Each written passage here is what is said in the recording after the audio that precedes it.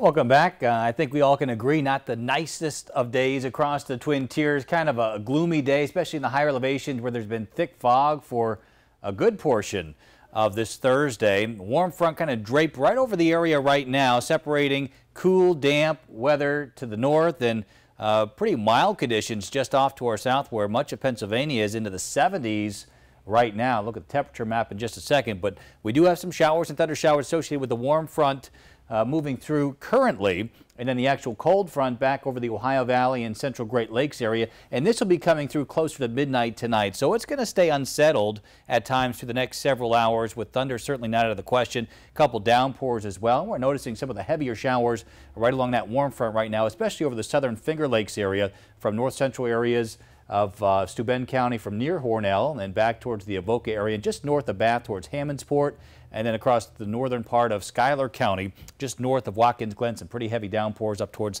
the Hector area, and this is settling off towards the south and east. So again, a warm front nearby right now, giving us the downpours in a few spots and separating the warm and cool air right over our viewing area right now. And then the cold front comes through overnight tonight with another round of showers and thunderstorms, and then it looks like some improvement as we go through the day tomorrow. Some partial sunshine for the afternoon in the 60s, but then falling back tomorrow night as the cooler air works in behind the front, and it looks like a cool start to the upcoming weekend. We'll be tracking another area of low pressure on Saturday. That'll mainly stay to our south, though, so we're just going to stick with the dry forecast, although a mostly cloudy day Saturday, and look for a little bit more in the way of sunshine on Sunday.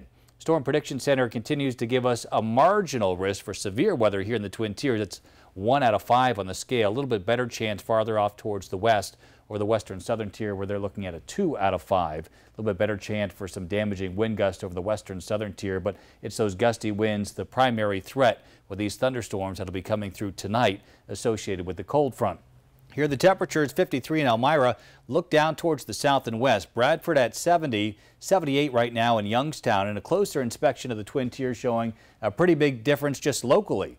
Penn Yan and Watkins Glen 48, but near 70 in Morris and in Coudersport. So this warmer air trying to lift up towards the north and east. Definitely a tough day for the 5-degree guarantee when we're dealing with temperature spreads of 20 degrees just within our viewing area, but we're hoping for that warmer air to eventually win out. We'll be tracking the showers and thunderstorms tonight and through the overnight period, but improving conditions for tomorrow, so that's good news. Spotty showers early, giving way to some more sunshine for the afternoon. Breezes pick up a little bit out of the west, and we'll be looking at temperatures starting to cool off tomorrow night. Stuck in the cloud cover for Saturday. Most of the showers should stay off to our south, but temperature Saturday similar to where we were today, only in the 50s.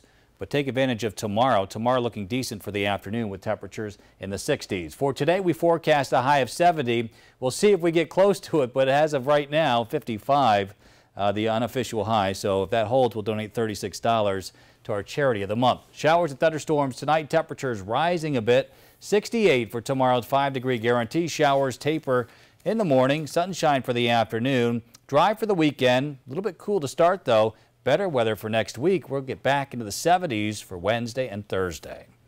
It's been a while since I've seen all that color on your Futurecast. You know, it's a tight gradient with those temperatures. Again, 40s over the Finger Lakes, near 70 south of Route 6 over the northern tier. So that warmer air trying to win out, but along that boundary, we're getting the showers and thunderstorms. All right, thanks, Joe. Thank you, Joe.